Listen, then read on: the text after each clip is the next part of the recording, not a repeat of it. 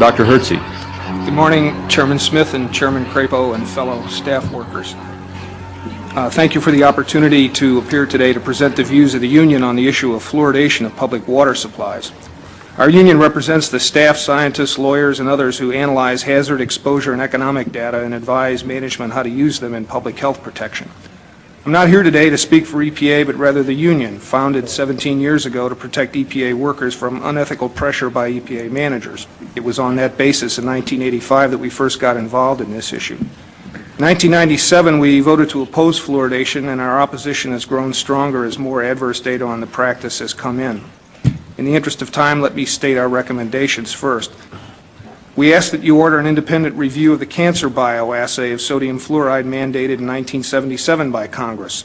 Evidence for carcinogenicity in that assay was systematically downgraded by a special executive branch commission appointed and run by the very agencies that Congress did not trust to run the bioassay in the first place. That action saved fluoridation temporarily.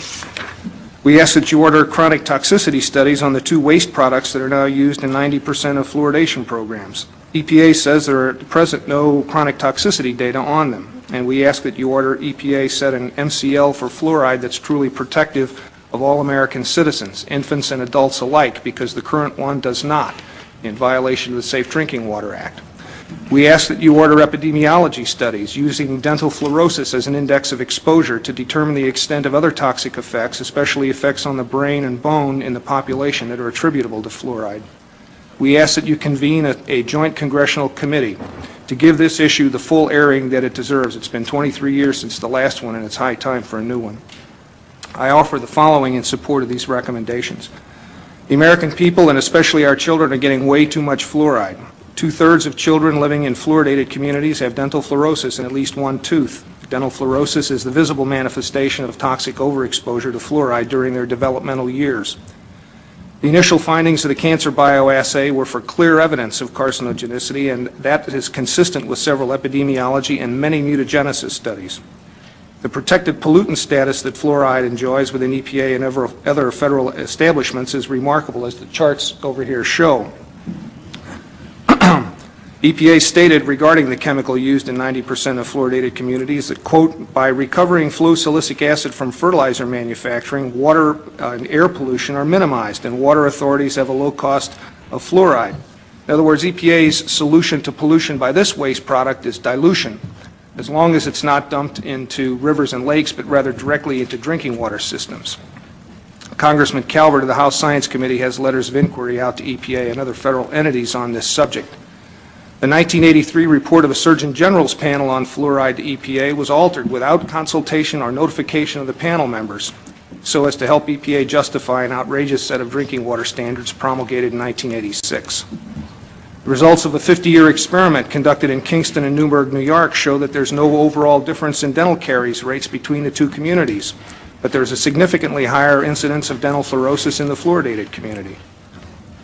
Since 1994, there have been 6 studies that show adverse effects of fluoride on the brain, even at the so-called optimum level of 1 part per million.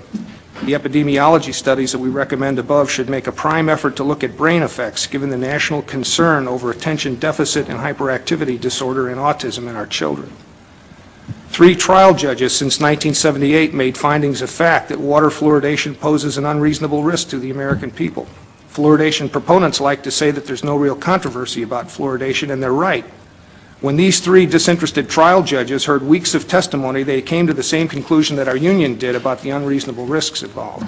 The findings of fact remain untouched in those trials today. Recent publications indicate a link between the use of silicofluorides for fluoridation and elevated blood lead levels in children and antisocial behavior. And leading dental researchers are changing their views on the safety and efficacy of fluoridation. Doctors John Calhoun and Hardy Lineback, both former spokespersons for fluoridation, have published recantations of their former position. On behalf of EPA's professional community, I urge the subcommittee to convene a select committee for a national review of water fluoridation. It's high time we do that, and I'd be happy to take questions. Thank you. Thank you very much, Dr. Hirzy. Mr. Hirzy, before I yield, Mr. Chairman, Mr. Hirzy, I know you're an employee of the EPA, and I'm assuming that your views conflict with the agency on the issue of fluoridization. Is that correct? given the fact that EPA has set the maximum contaminant level as indicated on the chart at 4,000 parts per billion, and the so-called optimum level is 1,000 parts per billion, one could assume that. A citizen inquired of Congressman Bob Young to ask EPA about the American Dental Association listing EPA as an endorser of fluoridation. The then Assistant Administrator for Water, Bob Perciasepi, wrote back to Congressman Young and said that EPA had asked ADA to take EPA's name off the lists of endorsers of fluoridation. So it's a wash. EPA, I think, is playing the good federal soldier in supporting this program that's been a federal mandate more or less for 50 years, but officially it's not on the list of endorsers. You cited several studies which were very interesting. I saw them in your statement. What kind of are these basically independent studies with no peer review, or has there been sufficient peer review to give these studies more credibility or not? Now, the ones that are of most concern to us are the peer-reviewed studies that have appeared in neurotoxicology and teratology and brain research in 1995 through 1998. The work of Phyllis Mullinex, for instance, indicated that when rats were dosed, pregnant dams were dosed with fluoride, that would result in serum levels in the brain of the pregnant dams that mimic serum levels in human beings drinking water at that maximum contaminant level.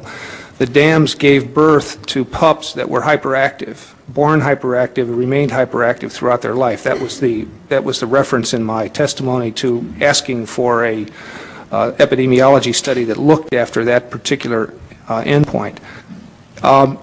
Also in that same journal in 1998, a group of Chinese workers published the results of some research in which they gave basically the same doses that the Mullinex group did, and indicated that there was a depletion of certain critical chemicals in the brain, basically lipids that constitute the neuronal membrane, that could explain on a mechanistic basis the outcome of the Mullinex study. Then in brain research in 1998, a group of researchers which included an EPA scientist found that at 1 part per million, sodium fluoride resulted in changes in the cerebrovasculature in the test animals and also kidney damage. Mr. Olson, do you share the concerns expressed by Dr. Hirzy on fluoride?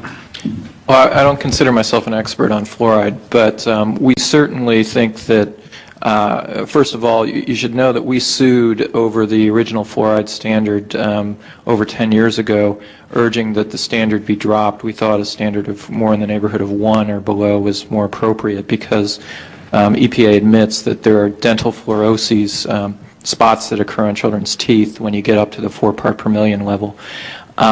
And there is a lot of science, as Dr. Hirzy suggests, that's come out since then.